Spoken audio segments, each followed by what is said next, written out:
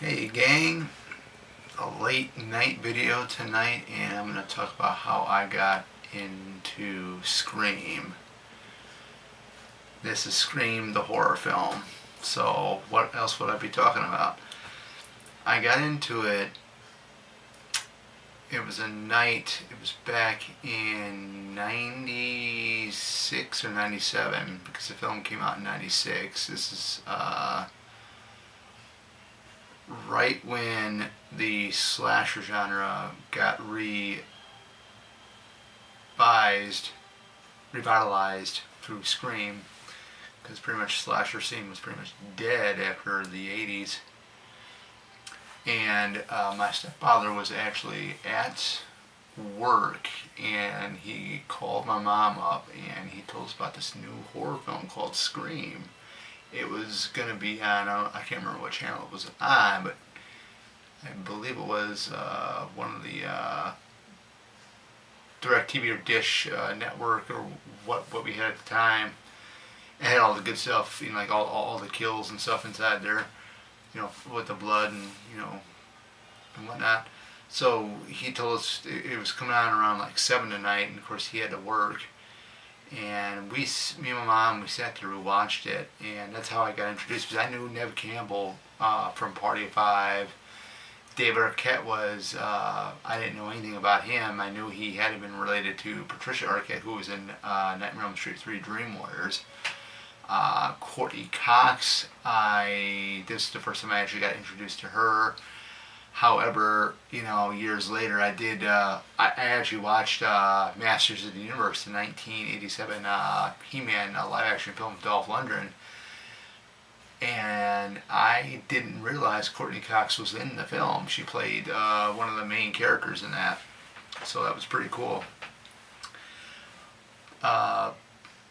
I mean, the way the movie was set, the setting of the movie, the tone of the movie, you know, of course it's Wes Craven, the guy that directed the original Nightmare on Elm Street and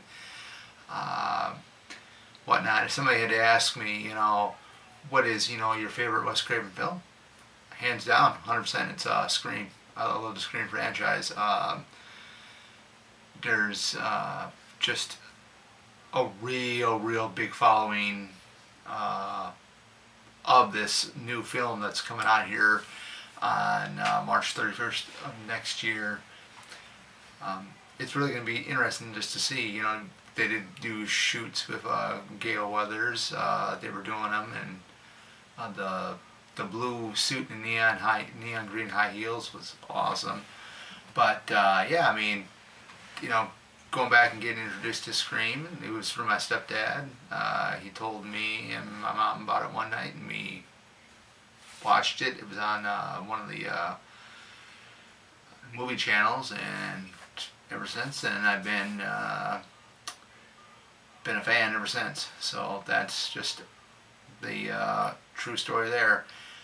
These other videos I'm going to be doing this weekend, going to get some time in and do some videos here. I think tomorrow night I am going to talk about my favorite motives, or the motives that really worked in the Scream franchise, because since we got 5 movies, we don't know what the motive is going to be for part 6 yet, since it hasn't come out. But I'm going to discuss which was the best motives, which had the weakest motives for the killers, you know. So be on the lookout for that one, because I'm going to be doing that one possibly maybe tomorrow, depending, because you know I get up at work at around 11:30, and right now I'm actually doing this video like it's a couple minutes after midnight already.